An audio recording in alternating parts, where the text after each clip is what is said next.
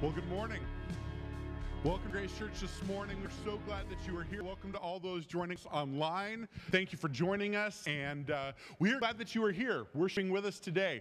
If you are new to Grace, if you could do a couple things for us. First, go back to our connections booth in the back. We've got a gift for you, one of our brand new coffee mugs that you can get for free if you're a guest, and in it is a coupon for a free espresso drink down at our Shot of Grace Cafe that is open between services. So you wouldn't be able to get your drink today, but save it and cash it next week for a free espresso drink or Italian soda. And also we have a packet of information about our church we would love to give you. Also, if you could fill out a connection card for us, they are in the chairs and chair backs in front of you, and put down as much information as you feel comfortable sharing with us. And then put those in one of the donation boxes by each of the exits on your way out. And it's just a way for us to know that you were here. And if you are a regular attender or member, please also fill out those cards. You can just jot your name down, or you can check in on the Church Center app. And it really helps us to know who was here each Sunday, because we have two services, balcony, main floor, and all those things. So please let us know that you were here this morning. That will really help us. Also want to let you know, as you probably have heard if you've been here for a while, there is a telephone number that'll be on the screen that you can text questions into. And normally each week, Pastor Wes and myself record a podcast called Weekend Debrief, where we talk through those questions. That is going to be on hold for a month, as I'm going to be in and out of Dallas for this month. In 5 weeks, I'm going to be visiting 3 different states. We've got some Harbor Network training events, and I'm guest speaking at one of the Harbor Network churches that we're connected with. Amy and I are also taking our girls on a short vacation. So we're going to be in and out of town and in and out of the state for this month. So we're going to be holding on to those questions, and we will answer them at the end of the month, at the end of May or early June when we start recording again. So please continue to text those questions in. Just know they won't be answered right away. But with being out of town, we've got some great speakers lined up. Some of our pastors, as well as one of our Harbor Network church planters who has planted a church in Salem, will be with us next week. So a lot of great stuff coming up. We want to tell you about more of it, so here is your Grace News for the week.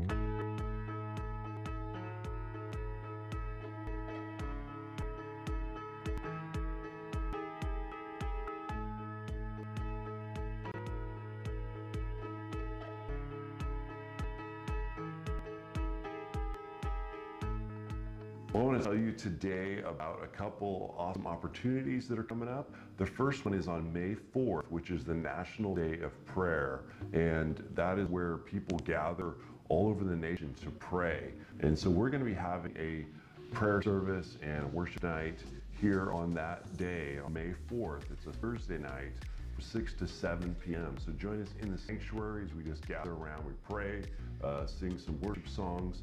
So again, that's on Thursday night, May 4th, from 6 to 7 p.m.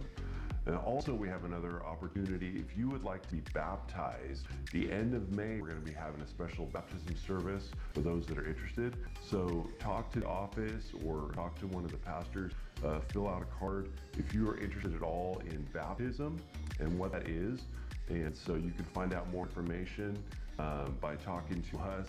And then if you want to stand up and just declare that you are a believer in Jesus, there's nothing better than that, seeing baptisms happen here on Sunday morning. So make sure and fill out a card or talk to one of us about that. So come to prayer night, and if you're interested in baptism, thanks for listening. Thank you so much for joining us this weekend. We're so glad to have you. Just a couple reminders, if you want to text in a question about anything we talked about today, there will be a telephone number on the screen during the sermon. It's an anonymous text line, so feel free to text any question in, and each week on our Weekend Debrief podcast, we will be answering those questions. Also, if you want to contribute to the Mysteries of Grace Church, you can use the giving envelopes and put them in the donation boxes on your way out. We also have online giving, and you can also give through the Church Center app. Thank you so much for joining us. Have a great rest of your Sunday. And let's stand together, and as we start today, I wanted to read out of Psalm 119. And as we read today, this is kind of a prayer. And so I want to invite you just to close your eyes as you hear these words, as I read out of Psalm 119, verses 33 through 37. Let's close our eyes and pray this together. Teach me, Lord, the way of your decrees, that I may follow it to the end. Give me understanding so that I may keep your law and obey it with all my heart. Direct me in the path of your commands, for there I find delight. Turn my heart toward your statutes and not toward selfish gain. Turn my eyes away from worthless things. Preserve my life according to your word. Amen. Love in there it says, turn my heart towards your statutes or your law. Turn my eyes away from worthless things. And so we want to start off today, this song we haven't done for a while, but just saying I want to live with abandon. I want to give you all that I am, every part of my heart. That chasing after this world, it just makes us tired. That when we try to praise our own name, it says it leaves me dry. There's got to be more. It's life in this.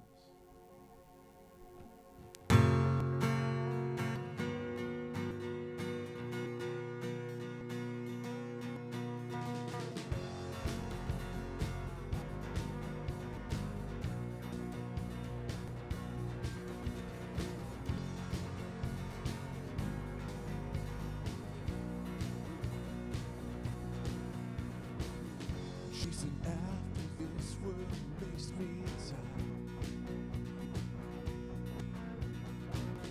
Praising my own name leaves me dry. There's gotta be so much more to life than this.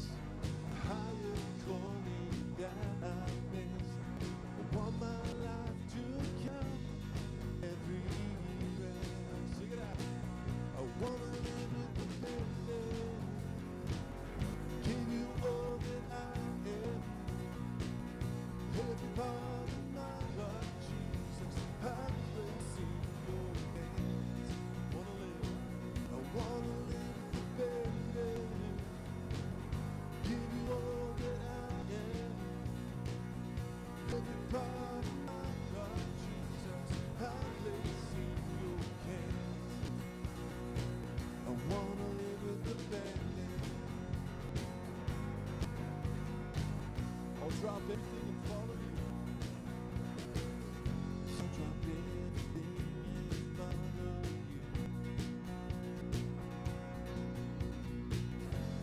It's only your counsel I hold on to. There's gotta be so much more to life than this. A higher calling that I miss. I want my life to count every breath. I wanna live with dependence. Give you all that I am. Every part of my heart, Jesus, I place in your hands. I wanna live with dependence. Give you all that I am. Every part of my heart, Jesus, I place in your hands. I wanna live with dependence. 'Cause I'm not looking back, I'm done with that. 'Cause I'm not looking back, I'm done with that. Wanna give you all I have. 'Cause I'm not looking back, I'm done with that. Wanna give you all I can. 'Cause I'm not looking back, I'm done with that. Wanna give you all I can. 'Cause I'm not looking back, I'm done with that. Wanna give you all I can. I wanna live with abandon. Give you all that I am. Every part of my heart, Jesus, I place in your hands. I wanna live with abandon. Give you all that I am. Every part of my heart, Jesus, I place in your hands. I wanna live with abandon.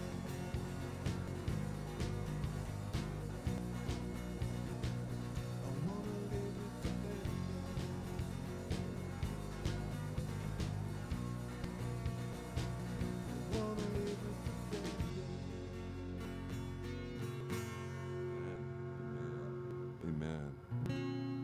think about that God is mighty to save, that we need his mercy, his compassion every day.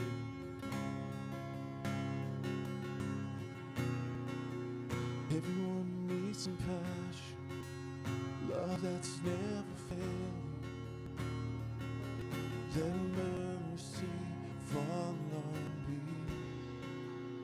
Everyone needs forgiveness, kindness of a Savior, the hope of nations. Sing out, Savior. Savior, he can move the mountains. My God is mighty to save. He is mighty to save. Forever, author of salvation. He rose and conquered the grave. Jesus conquered the grave.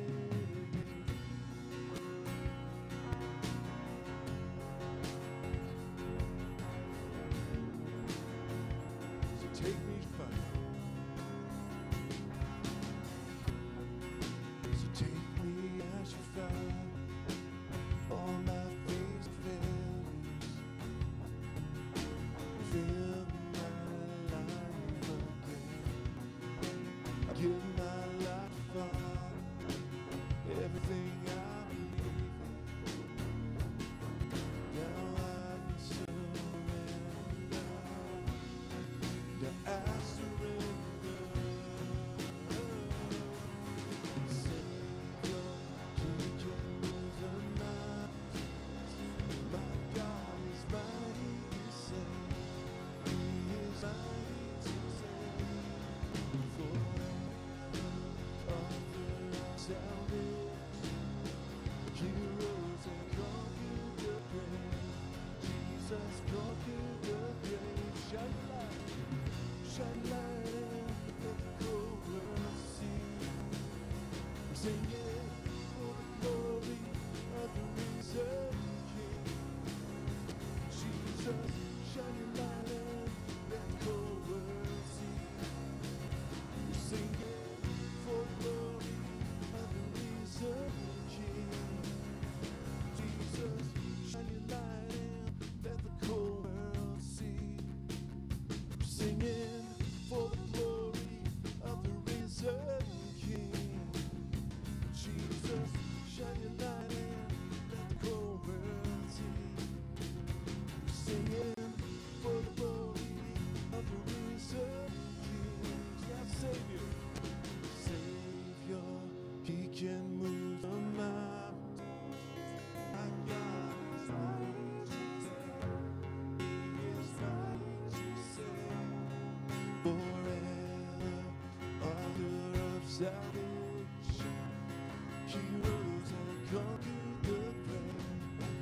Jesus conquered the grave. My Savior, you can move the mountains. God, you are mighty to save. You are mighty to save. Forever, author of salvation. You rose and conquered the grave. Yes, you conquered the grave.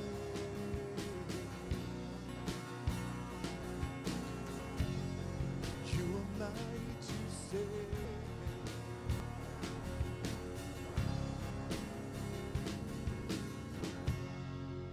And God, we just praise your name. We thank you, Jesus, that you are mighty to save, that when we are lost, we were lost in our sin. Jesus, you made a way. You are the way maker, that you keep your promises. And so we trust in you. We want to hear from your word today. In Jesus' name, amen. Let's remain standing as Aubrey's going to read for us today. Good morning. Today we'll be reading 1 Corinthians 1:26 through 31. Brothers and sisters, consider your calling. Not many were wise from a human perspective, not many powerful, not many of noble birth. Instead, God has chosen what is foolish in the world to shame the wise, and God has chosen what is weak in the world to shame the strong. God has chosen what is insignificant and despised in the world, what is viewed as nothing, to bring to nothing what is viewed as something, so that no one may boast in his presence. It is from him that you are in Christ Jesus, who became wisdom from God for us, our righteousness, sanctification, and redemption, in order that, as it is written, let the one who boasts boast in the Lord. Let's pray. Dear God, thank you for today. I just pray that you be with us, that you would give him the words to speak, that we would all have open hearts and open minds as we hear your word. I thank you for this day, and I pray that you give us all a great week, that we all leave safely from here. In Jesus' name, amen.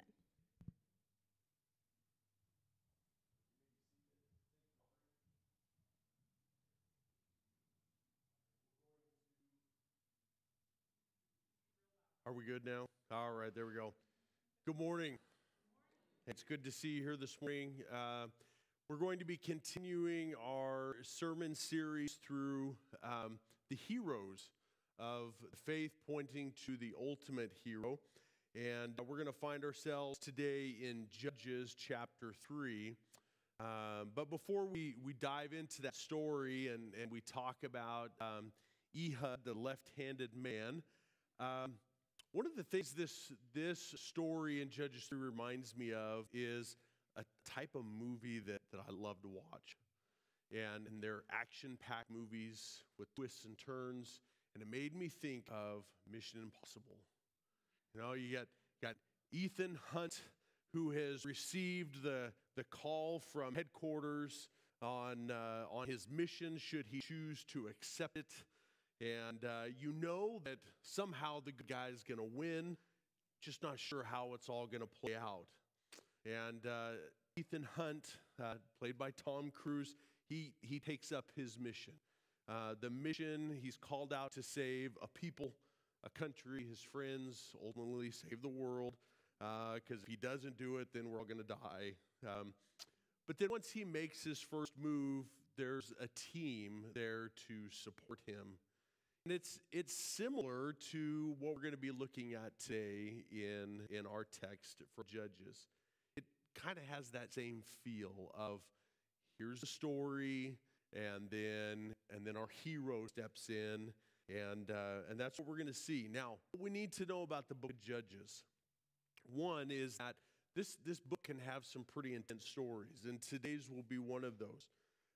The real accounts that happen. Just like an action movie, you have to prepare yourself. You know that things are going to happen and they're intense, and so just prepare yourself, okay? But the other thing we need to know about the judges that we're going to be reading about is they are not like the judges of today.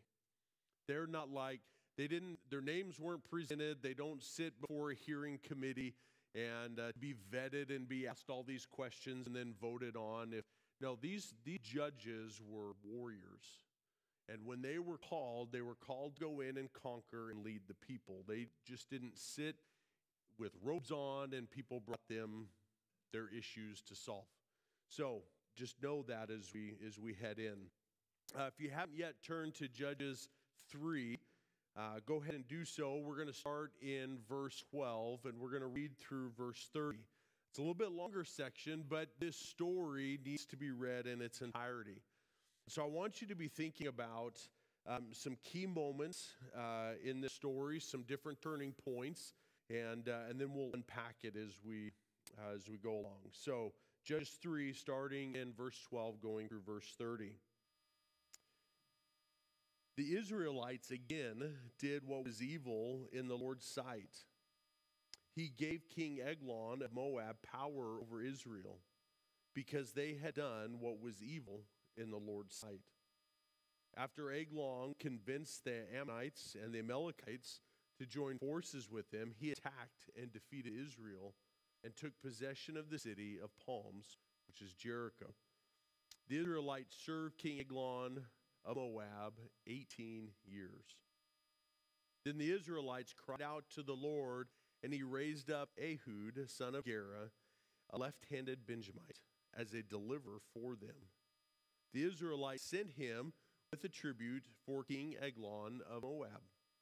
Ehud made himself a double-edged sword 18 inches long. He strapped it to his right thigh under his clothes and brought the tribute to King Eglon of Moab, who was an extremely fat man. When Ehud had finished presenting the tribute, he dismissed the people who had carried it. At the carved images near Gilgal, he returned and said to King Eglon, "I have a secret message for you." The king said, "Silence," and all his attendants left him. Then Ehud approached him while he was sitting alone in the upstairs room where it was cool. Ehud said, "I have a message from God for you." And the king stood up from his throne. Ehud reached with his left hand, took the sword from his right thigh, and plunged it into Eglon's belly. Even the handle went in after the blade, and Eglon's fat closed in over it, so that Ehud did not withdraw the sword from his belly, and the waist came out. Okay, that CSB is very polite in how it said that. A whole bunch of stuff came out. It was nasty. All right. Ehud escaped by way of the porch, closing and locking the doors of the upstairs room behind him. Ehud was gone when Eglon's servants came in. They looked and found the doors of the upstairs room locked and thought he was relieving himself in the cool room. Of course, because of what we read earlier, stuff came out. The servants waited until they became embarrassed and saw that he had still not opened the doors of the upstairs room. So they took the key and opened the doors, and there was their lord lying dead on the floor. Ehud escaped while the servants waited. He passed the Jordan near the carved images and reached Sarah. And after he arrived, he sounded the ram's horn throughout the hill country of Ephraim. The Israelites came down with him from the hill country, and he became their leader. He told them, "Follow me, because the Lord has handed over your enemies, the Moabites, to you."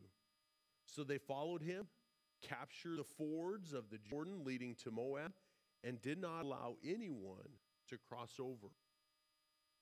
At that time, they struck down about 10,000 Moabites, all stout and able-bodied men.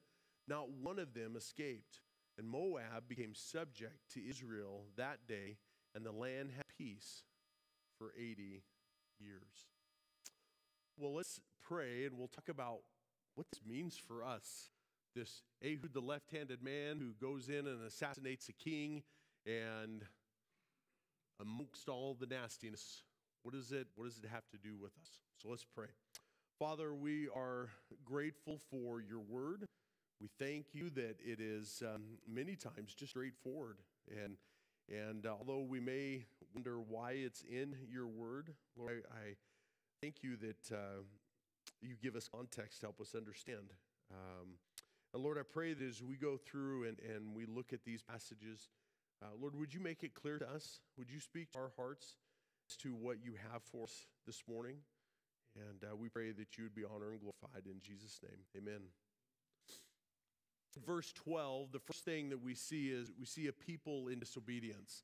And there's 3 points to the message, and then we're going to kind of summarize everything with a really important kind of capstone of what we're talking about here. But these first 2 segments are like when Ethan Hunt gets the call and puts the glasses on, right? Have you seen the movies, glasses, or he gets the tape or whatever, and the word comes from headquarters that says, this is background information, here's the scenario. Well, these first 2 points are giving us the scenario, and it's important for us to have this background information to understand where we're going. And so right at the start in verse 12, we see a people that are in disobedience. And verse 12 tells us that the Israelites again did what was evil in the Lord's sight. So if they did something again, that means they've already done it before. And we look at the passage ahead, and verses 7 through 11 tell us that Othniel was the first judge that was sent. And Othniel came in, he rescued the people, and there was peace on the land for 40 years, and then Othniel died. And then there is some time, we don't know exactly how much time, between verse 11 and verse 12, but after Othniel died, then the Israelites again did what was evil in the Lord's sight. And if we think back to the Red Sea, or when the Israelites had left and they're wandering in the desert, and maybe even before then, we think back to last week of Joshua and Caleb, and they're going out and spying the land that Dave talked about. And 10 out of the 12 were like, we can't do it. They took their eyes off of the Lord, and we can't do it. We see that through the time wandering in the desert. There were times where, the Lord always provided for him, but then the people became, they grumbled and they complained and they took their eyes off of the Lord, and they faced some discipline. And this is the cycle that we have seen. And so to kind of help us understand from where we were in the desert to where we are now, we look back to chapter 2. And this really, at the base of what this issue is, the sin issue, we look at chapter 2, verse 2. It says, you are not, this is an angel of the Lord speaking to the people, you are not to make a covenant with the inhabitants of this land. Pretty straightforward, right? Like, if God can only be clear, he was clear. Do not make a covenant with the inhabitants of this land. Number 2, you are to tear down their altars. Pretty clear. The third thing, but you have not obeyed me. What is this you have done? Therefore, I now say, I will not drive out these people before you. They will be thorns in your sides, and their gods will be a trap for you.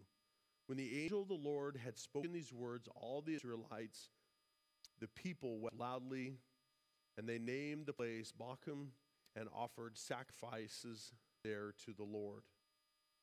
Previously, so now we're going to take a kind of a step back. Previously, when Joshua had sent people away, the Israelites had gone to take possession of the land. We're in verse 6, each of his own inheritance. Verse 7, the people worshiped the Lord throughout Joshua's lifetime and during the lifetime of the elders who outlived Joshua. They had seen all the Lord's great works that he had done for Israel. Joshua, son of Nun, the servant of the Lord, died at the age of 110. They buried him in the territory of his inheritance in Timoth-Heres, in the hill country of Ephraim, north of Mount Gash. That whole generation was also gathered to their ancestors. Joshua's generation, the generation after, gathered to their ancestors, another way of saying they died. Okay? After them, another generation rose up who did not know the Lord or the works he had done for Israel. That should strike us.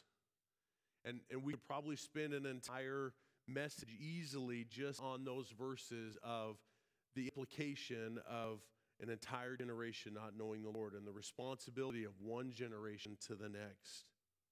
But this helps us to see the pattern. This image is from the Bible Project. They've got a great summary of Judges 3 if you want to take a look at that. But this diagram really helps to kind of give us a visual of the Israelites and their cycle of sin. This was not just a one-time thing. This continues on. And so they have sin in their land. They worship other gods. And because of that sin, they fall under oppression. We see that with King Eglon, right? So they turn away from the Lord. They take their eyes off the Lord. They start worshiping other gods, and they fall under oppression. So God's discipline, the consequences of their sin. And we see in these stories, it gets bad enough, and they cry out to the Lord, and they repent. Repent is just, they're going one direction, and repentance says, I'm going to stop going this way. I'm going to turn 180 degrees, and I'm going to go this way, go towards God. And so they make a heartfelt, conscious decision, we're going to turn back to God. God sends them a deliverer, rescues them.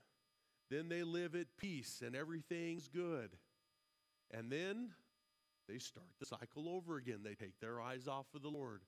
And this is a continual process.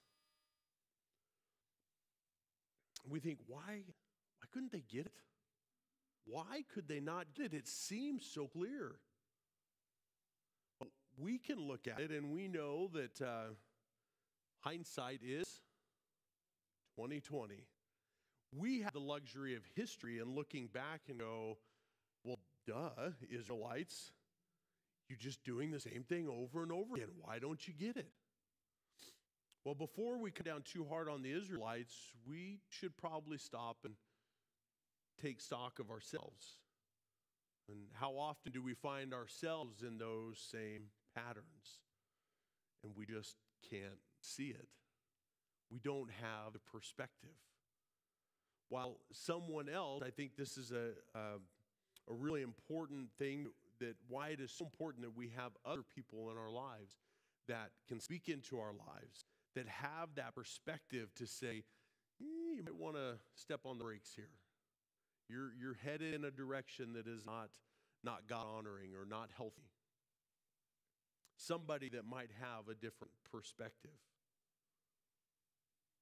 Well, the Israelites were stuck in the middle, and they couldn't see the mess that they were in.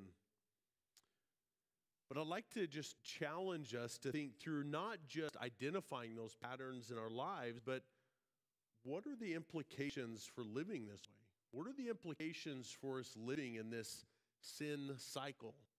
And it's not necessarily one particular sin. We could just simply say, big picture, 30,000-foot view. Sin is taking our eyes off of the Lord and doing something that we want and not honoring God. Whether it's pride or anything along that lines. But what are the implications of living in this cycle?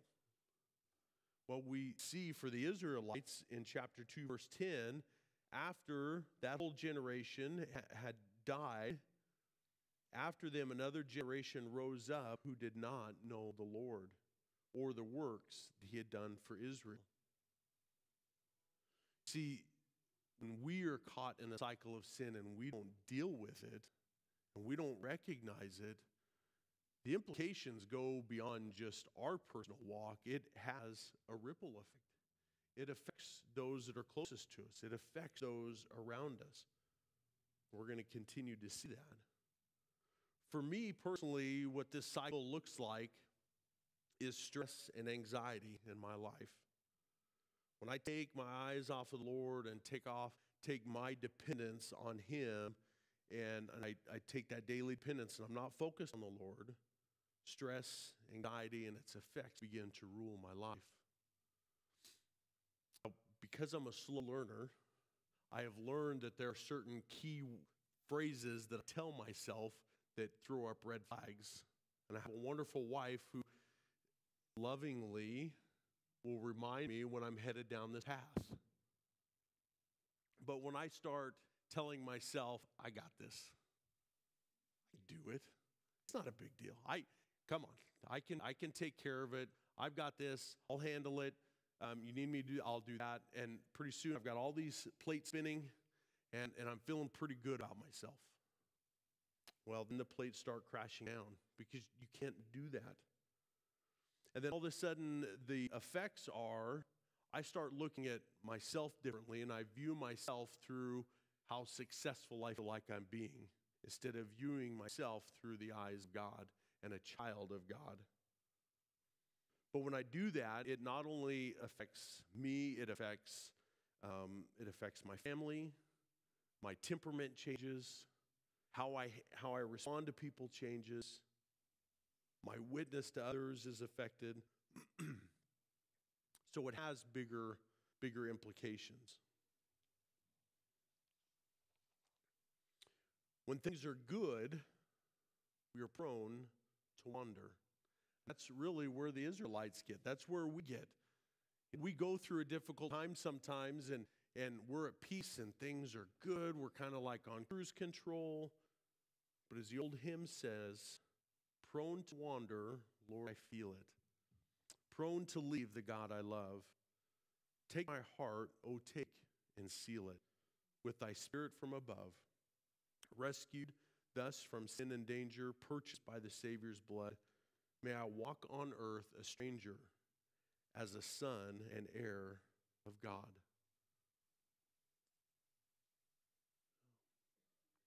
May we not be a people prone to wander or be aware of that as to stop this process and keep our eyes on the Lord. So not only were these people, Israelites, a people of disobedience, but because of their disobedience, they were a people oppressed. Verses 13 and 14, Eglon convinced the Ammonites and the Amalekites to join forces with him, to build an alliance. And he attacked and defeated Israel and took possession of the city of palms. The Israelites served King Eglon of Moab for 18 years. Well, we see that at the end of Othniel, the first judge, there was 40 years of peace. Things were going great for 40 years. And then they turned, they continued their cycle, and for 18 years, King Eglon was ruling over them. Now, he is described in verse 17 that he was an extremely fat man. And we can surmise, it doesn't tell us specifically, but based on the information that we have, we can surmise that this is not an exaggeration of who he is, but it is a picture of, as a king, he was a very self-indulgent man. He was living off the fat of the land, off of the backs of the Israelites.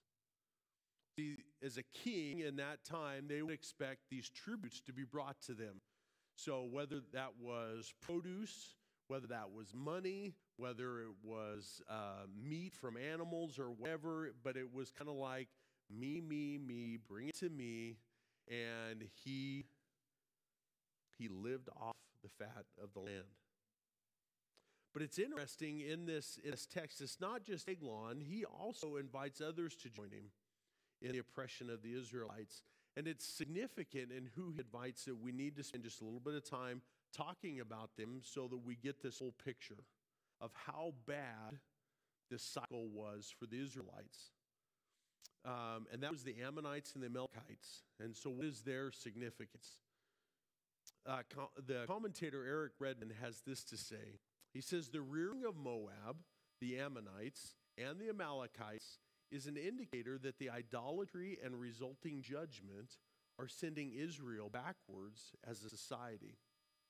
They become enslaved to the offspring of the daughters of Lot that came from living in Sodom and Gomorrah, the Moabites and Ammonites. They are enslaved to the children of Amalek, the first nation they defeated after crossing the Red Sea. They have lost the city of Jericho, which was conquered under Joshua. Backwards to Sodom and Gomorrah's same-sex society, backwards across the Jordan where they feared the children would be destroyed by nations, and backwards across the Red Sea to the place where the king commanded children be killed. Backwards they go for 18 years. 18 years. Now, it's not just that an alliance is being built, but Moab and Ammonites, they were blood relatives. So it wasn't like they didn't know their captors. There was history.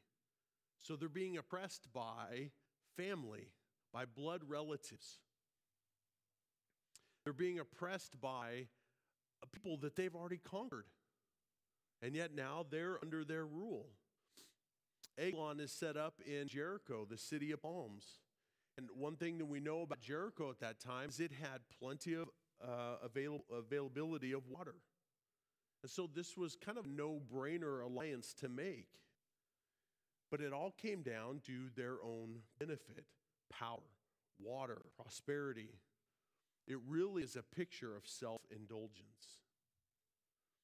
They wanted to rule over Israel. They wanted to have the power of everything. And so several questions could be asked. Why would God allow the oppression of his people? Isn't God a loving God? If God is a loving God, why would he choose to allow his people to suffer? Don't we ask that same question today? If God is a loving God, why do people suffer? In this instance, we've answered that question. And the question is Because they were disobedient. And their disobedience, their turning away from God, they're taking their eyes off of God, brought consequences. Disobedience brings consequences. It brings discipline into our lives. Now, discipline is never pleasant to experience, but it's a good thing. We see a couple passages that help to remind us of the goodness of discipline. Proverbs 3:11 and 12 says, "Do not despise the Lord's instruction, my son. Do not loathe his discipline, for the Lord disciplines the one he loves, just as a father disciplines the son in whom he delights." Hebrews 12:9 through 11 says, "Furthermore, we had human fathers discipline us, and we respected him. Shouldn't we submit even more to the Father of spirits and live? For they disciplined us for a short time based on what seemed good to him. He does it for our benefit, so that we can share his holiness. No discipline seems enjoyable at the time, but painful. Later on, however, it yields the peace fruit of righteousness to those who have been trained by it." You know, as parents,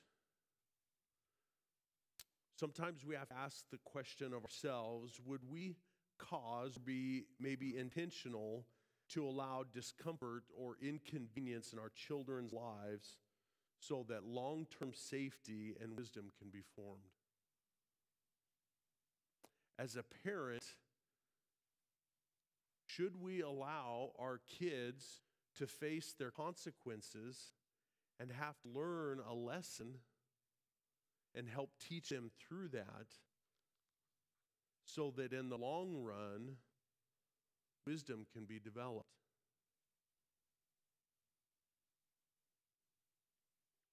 It's hard. It's what we see a picture of what God does with us. At times when we choose to take our eyes off of him, he doesn't immediately come in and swoop us up and save us from the consequences of our disobedience. It's kind of that term, you made your bed, now you got to lie in it, got to sleep in it. And sometimes we have to do that. Now, I'm not talking about things like your child is in the yard and running out into the middle of the street and you're like, well, I guess you'll learn. No, I mean, we don't want to, for safety reasons, there's a limit, there's a line there. But as a child, I think about this. Do you ever remember receiving punishment and hearing your parents say these famous words, "This hurts me more than it does you"? As a kid, I can remember hearing that and go, yeah, right. Sure it does. You don't understand the pain that you're causing me. But as parents who have to discipline and love, and with the long game in view, we get it. We get it that it hurts to see our children suffer and go through things, but it's worth it. This loving discipline and oppression was what Israel was going through. The verses in Proverbs and Hebrews express God's loving discipline to grow us and bring honor to him, our Father. It would be easy for us as parents to step in and just rescue our kids. But we have to ask ourselves, what are they going to learn? What are they going to learn? How ultimately does that help shape them as an individual? And we use God's word as guide for that, because God doesn't immediately come in and swoop us up when we have been disobedient. But this is where we get to our critical part of our text. So our disobedient and oppressed people. So at this point, our secret agent has received all the background information. Ethan Hunt has received his information as to what's happening, and now comes these famous words, "Your mission, should you choose to accept it." That's what's coming next. But what we see from this transition in our story is this. When we cry out in repentance of our disobedience, he is faithful to forgive. When we cry out for salvation, he is faithful to save.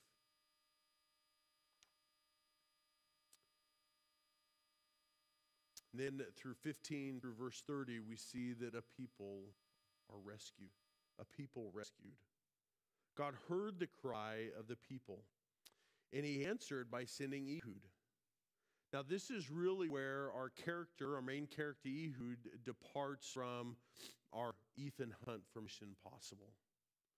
Now, we know Ethan Hunt, played by Tom Cruise. Does that guy ever age? I mean, he looks the same as he did in the 80s when he made Top Gun. I mean, for crying out loud. But Ehud is not a Tom Cruise.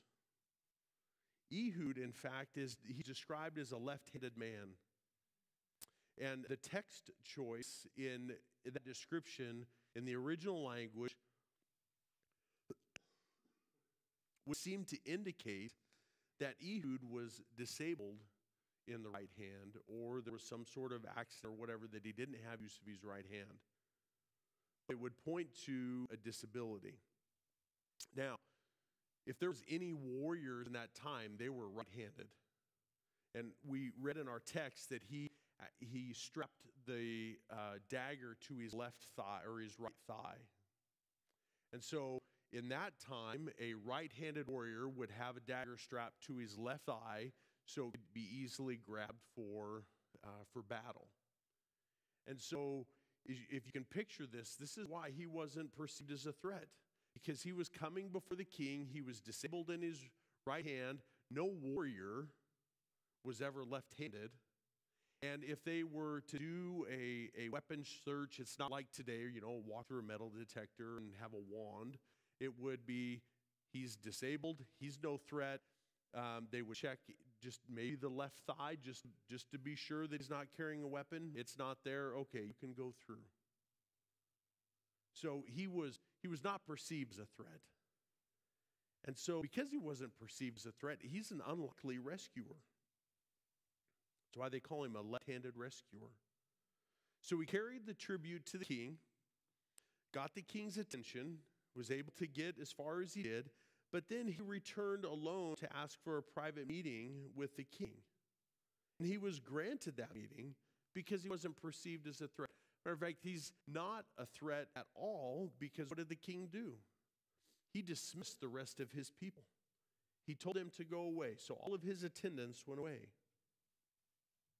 Warren Wiersbe reminds us, he says, never underestimate the good that one person can do who is filled with the Spirit of God and obedient to the will of God. Never underestimate the good that one person can do who is filled with the Spirit of God and obedient to the will of God. And this is where we pick up our story. This is where we would have the intense music starting to play. We see that at the images near Gilgal, Ehud returned and said, King Eglon, I have a secret message for you. The king said silence, and all of his attendants left him. Then Ehud approached him while he was sitting alone in his upstairs room where it was cool. Just pause here. So it was not uncommon in a home in that era to have a separate room. There was an upstairs room, and how it was built around. It was the coolest room, not like awesome cool, like temperature cool. That a king would be able to sit there and sit on his throne. He would also have a chamber pot there. Chamber pot, if you're not sure what that is, it's where he could use to go to the bathroom. And so that way, king could be in more comfort. He would have to come out of the cool room and go to where the restroom is. He could stay in his cool room on his throne and just use the chamber pot to go to the bathroom and relieve himself. So that's important to know as we work our way through this story. So they're up in this room. Ehud says, I have a message for you. The king stood up from his throne, and as soon as he stood up from his throne, Ehud reached with his left hand, took a sword from his right thigh, and plunged it into his belly, not just the blade, but clear into the handle. And it says that because of the fatness of Eglon, the fat closed over it so that Ehud did not withdraw the sword from his belly and waste. everything came out. And so we see as we go through this, Ehud escapes. And while he was gone, Eglon's servants came in and they looked and found the doors of the upstairs room locked and thought he was relieving himself in the cool room. One, they might have been surprised why the doors were locked, but they're not going to say anything. King's in there relieving himself. We can smell it because it all spilt out when the dagger went in. And they say that the way the door was, they could probably even see it. All right, so it was obvious to the attendants what was going on. And the servants then waited until they became embarrassed and saw that he had still not opened the doors of the upstairs room. So what did they do? They took the key and opened the doors. And there was their Lord lying dead on the floor. Now, I don't know about you in your house. There's usually at least one member of your house where you start to wonder if they're still alive. Like, I have not seen them for quite some time. What's going on? It's becoming embarrassing. Well, that's what these attendants were thinking, like, what in the world? But they went and got the keys and opened the door. And there they found their Lord lying dead on the floor. And while this was all going on, Ehud has escaped. He's locked the door. He's gone out the window. And what is Ehud doing? Well, excuse me.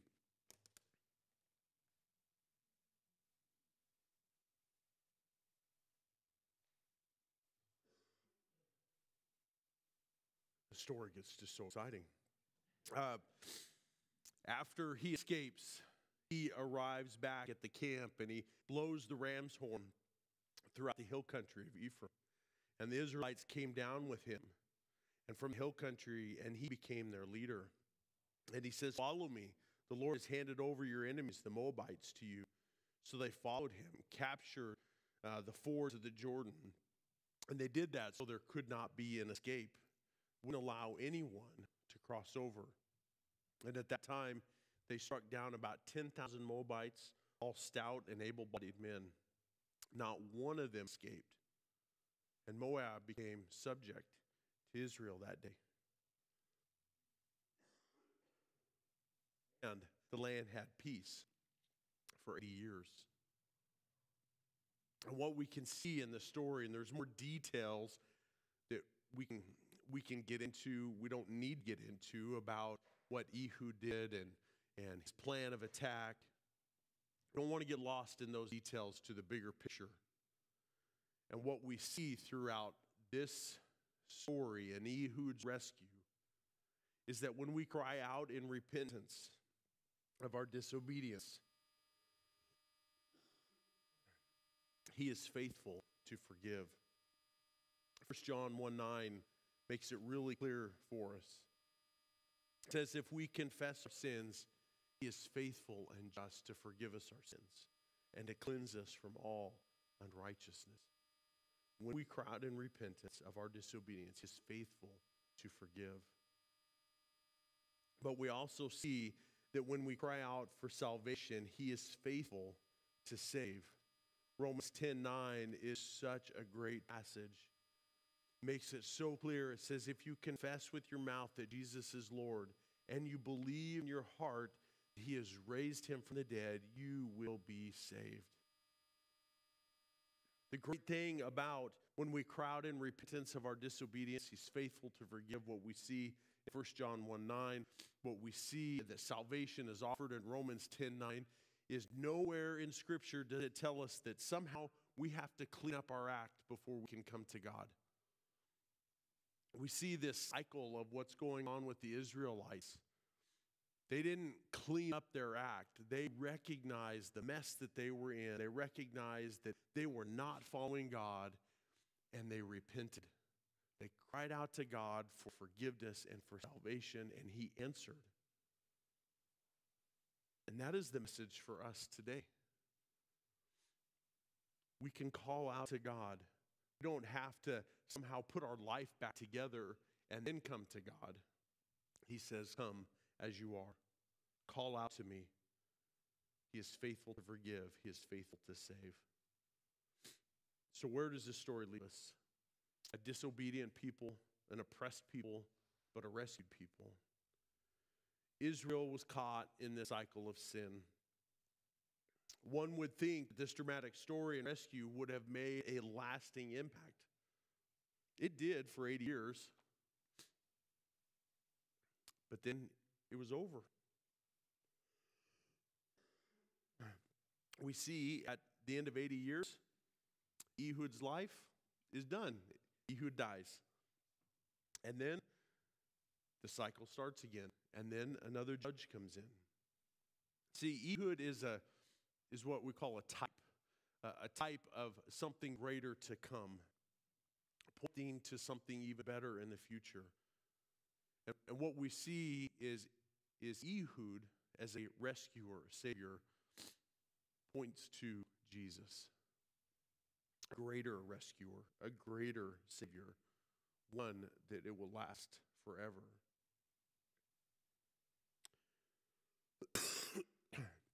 We see that Jesus in chapter 53 in Isaiah, he is an unlikely hero as well. It tells us that Jesus would be unimpressive, would be nothing to draw attention to himself.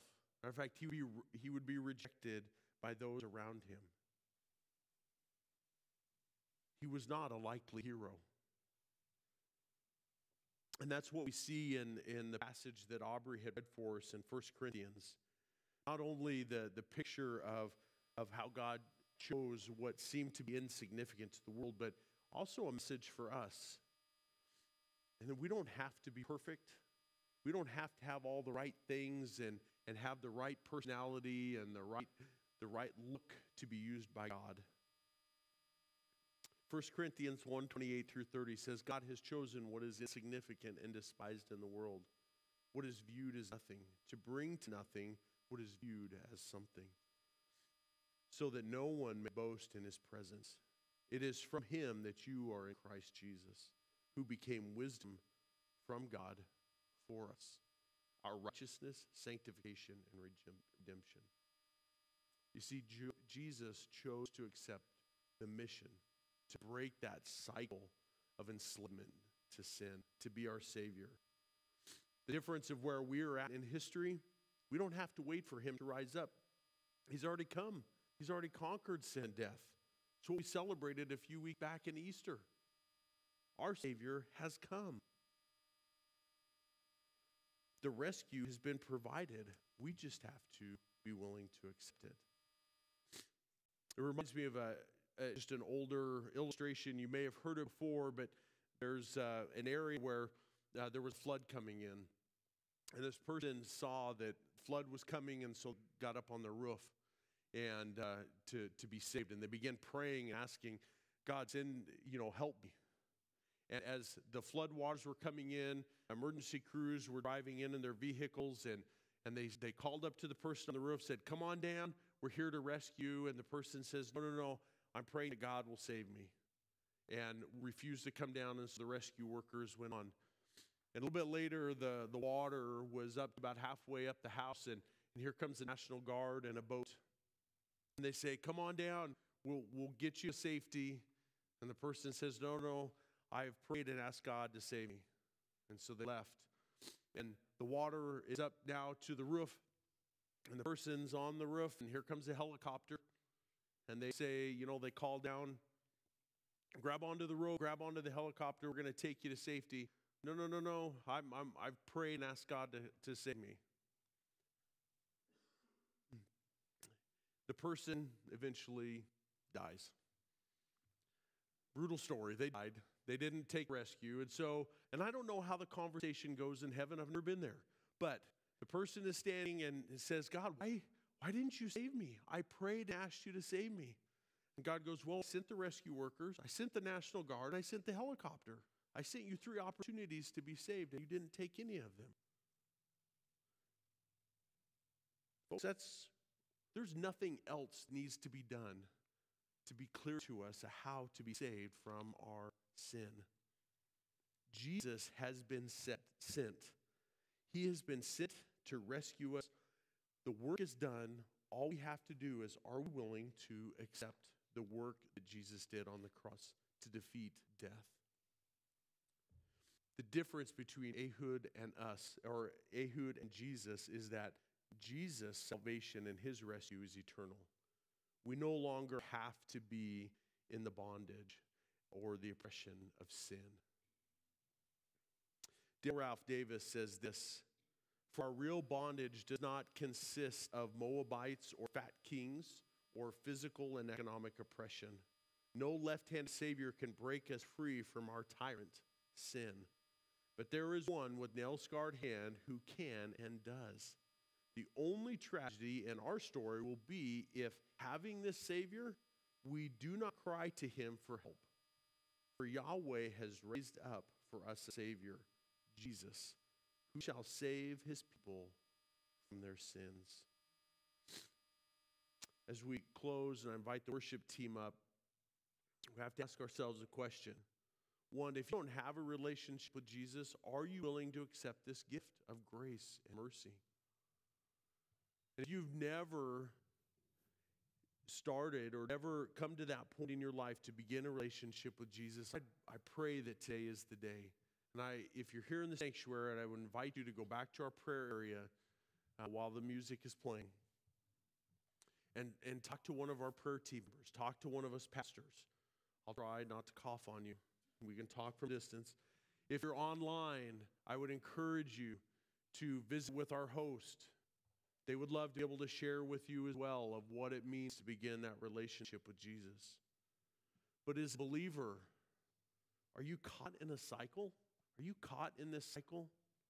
Has God brought something to your mind that you need to address and you need to be restored into that right relationship with God? What has taken place of God in your life? There's grace and mercy for us to come to God. 1 John 1:9 provides us that comfort and reassurance of God's faithfulness to us to forgive. God desires for us to be in a right relationship with him. God desires for us to choose him.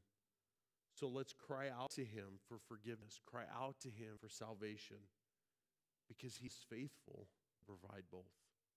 Let's continue worship as Ryan leads us in song. Let's stand together as we sing. Hope is built on nothing less than Jesus' blood and righteousness, that Christ alone, that he's our cornerstone.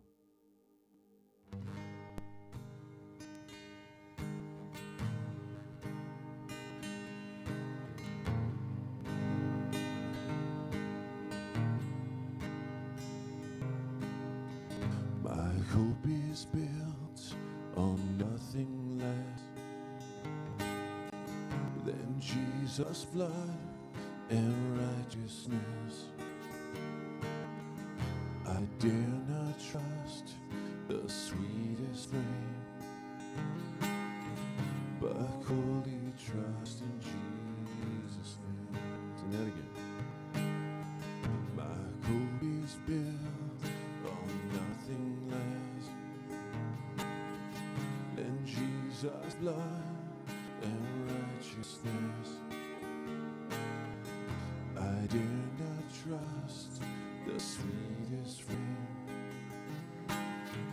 but wholly trust in Jesus' name. Christ alone, cornerstone, weak made strong in the Savior's love, and through the storm, he is Lord of all.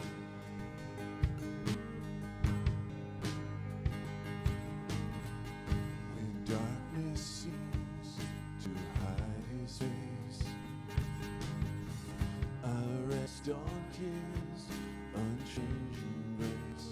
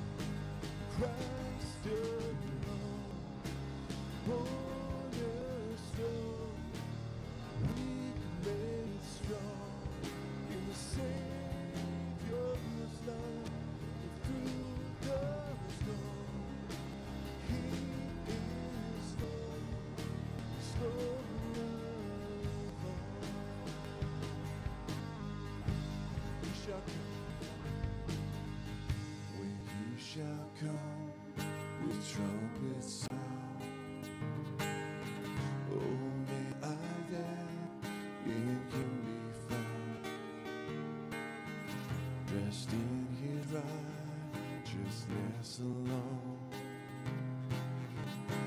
Flawless stand before the throne. Flawless stand before the throne.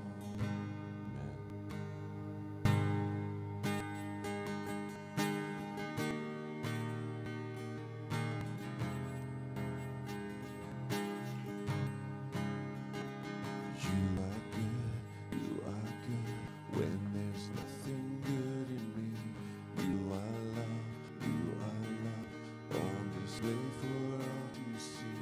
You are light when the darkness closes in. You are hope, you have covered all my sin.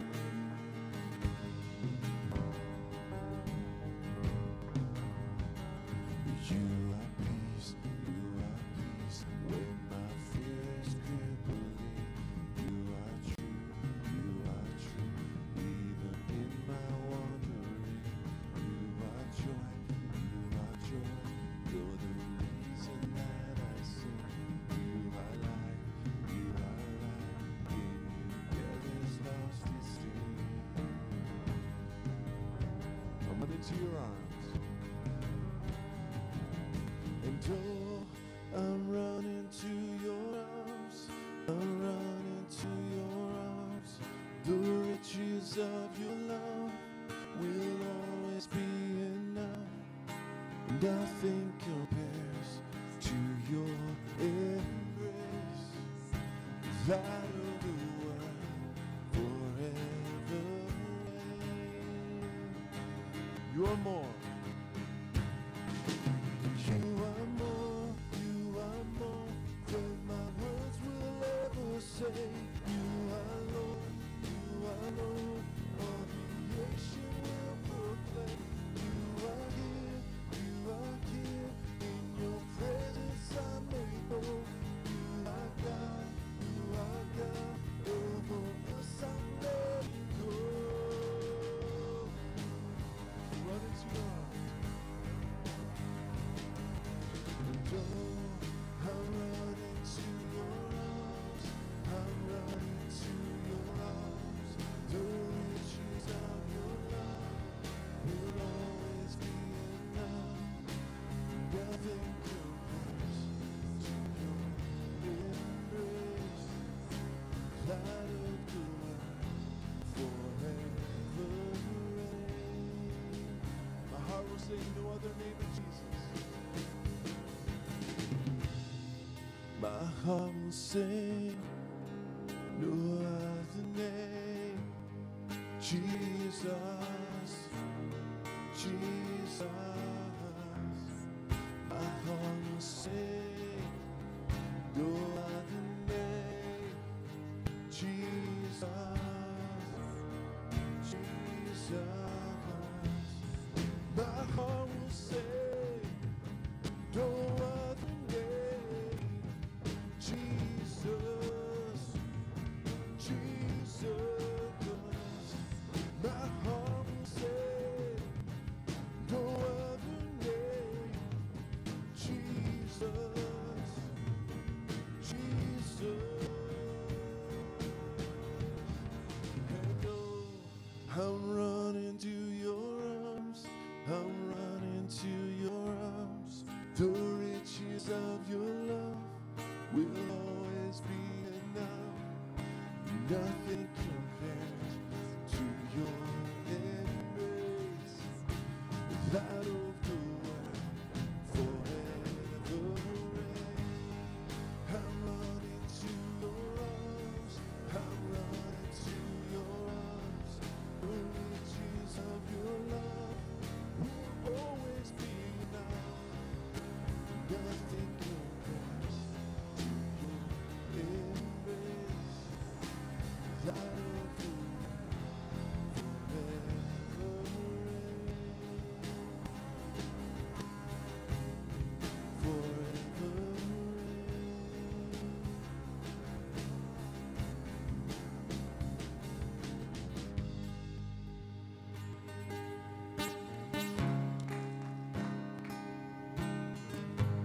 God, we sing this last song. We just worship you. We know that even when we don't see it, you're working.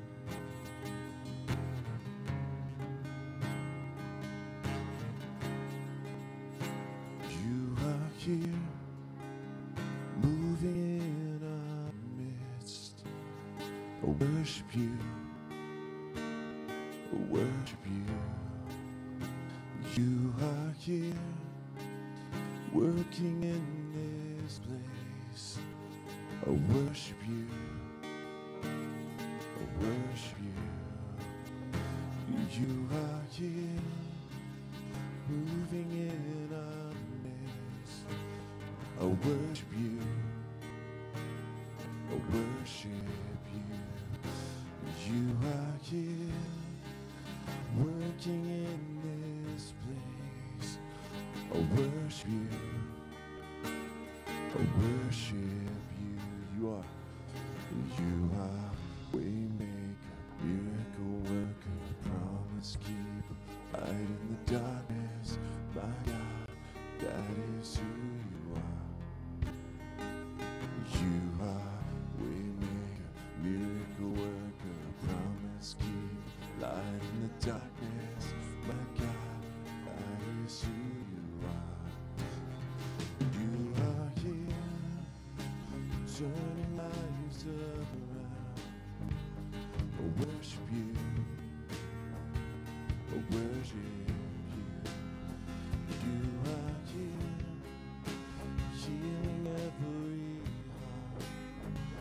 I worship you. I worship you. You are waymaker, miracle worker, promise keeper, light in the darkness. My God, that is who you are. You are waymaker, miracle worker, promise keeper, light in the darkness. My God, that is who you are. That is who you are. That is who you are. That is who you are. That is who you are. Even when I don't see it, you're working. Even when I don't feel it, you're working. Never stop working. Never stop working. Even when I don't see it, you're working. Even when I don't feel it, you're working. Never stop working. Never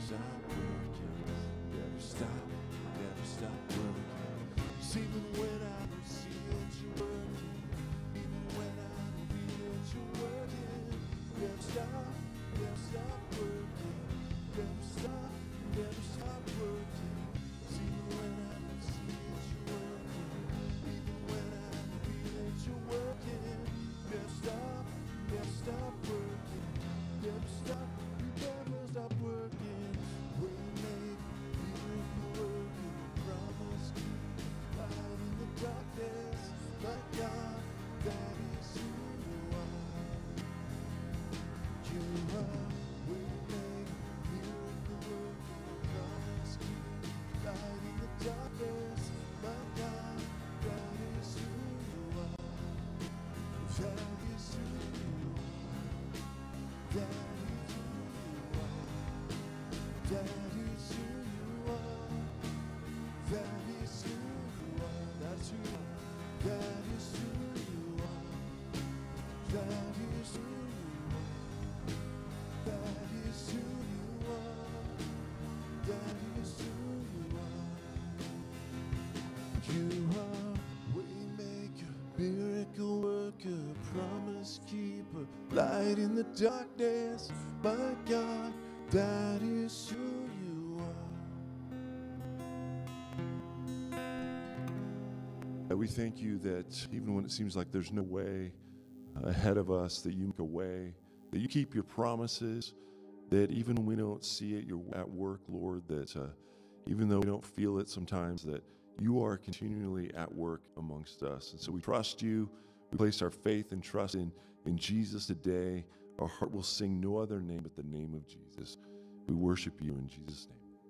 Amen. Amen.